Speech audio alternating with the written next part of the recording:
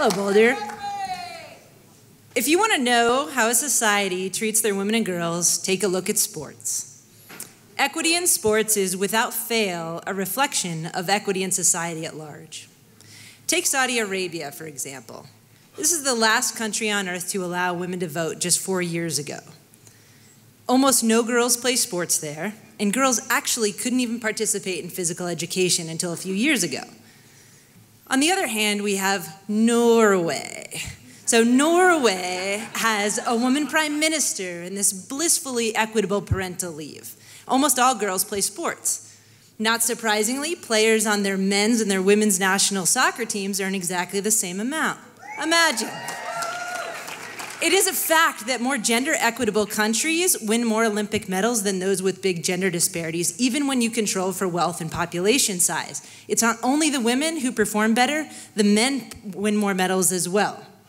At this day in history, we don't have a single country on earth that has achieved gender equity, not even those Scandinavians.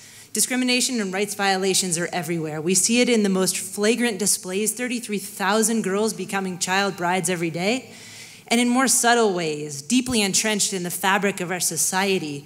Women are 47% more likely than men to suffer in car crashes just because the safety features weren't designed for them.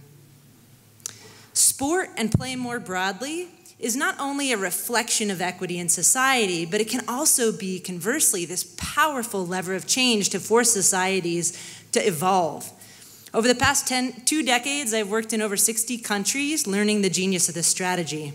The closest thing that I can liken it to is kind of a Trojan horse effect. It's seemingly innocuous, but secretly powerful. Girls get stronger in their bodies and their will when they play. They learn to lead. They get out of the house and into visible public space. They challenge gender norms. Without even realizing it, the attitudes of their dads and their brothers, of their imams and their teachers start to shift. Well, if girls can play and they can wrestle like boys, what else could they do? And because sport is seemingly this last bastion of masculinity, when you solve the problem in that domain, you crack open this potential for massive social change. It is not magic, it is intentional. It is what my colleague Dr. Judith Bruce calls guerrilla warfare. Guerrilla warfare is typified by asymmetry of the two sides, by surprise and unsuspecting tactics, by these small mobile forces that agilely move in concert with a much bigger goal. In India, the land of 1.3 billion of us, almost no girls play sports. The NAS Foundation is managing to get thousands of girls to play netball every day. They're not just teaching them to pass and pivot, but they're teaching them about money and gender. It's all code for power.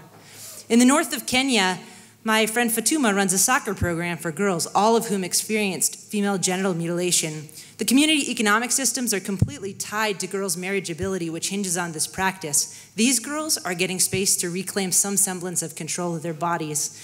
In the very high mountains of Gilgit, Pakistan, ranked one of the worst places to be assigned female at birth, these girls are not apologetically walking into their classrooms. They are jumping and they're spiking the volleyball, and they are fully free in those moments.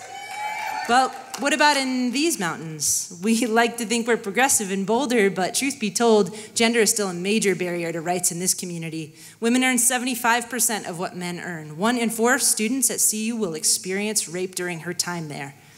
Girls in Boulder are twice as likely to experience depression than their male peers, but they're less likely to play sports, which provide these well-evidenced protective assets against mental health disorders. 1 in 3 people in Boulder County is living in poverty, like Hayden said. And there's probably 20% of students that identify as students of color. When you take gender and you start layering in race and economics, this systematic discrimination intensifies. Now, imagine walking up to Bastille Crack in Eldo Canyon, and you see this girl, and she is chalked up, and she's climbing that route, and she's taking up your space on that precious crag. She's climbing out commands. She's getting stronger in her body and her will. She's challenging our narratives and learning to lead on and off the wall. What would change in her? More importantly, what would change in us? Is it possible that we could turn the dials of equity in our community? We are taking to the forests with our small mobile forces and our unsuspecting tactics. Join us.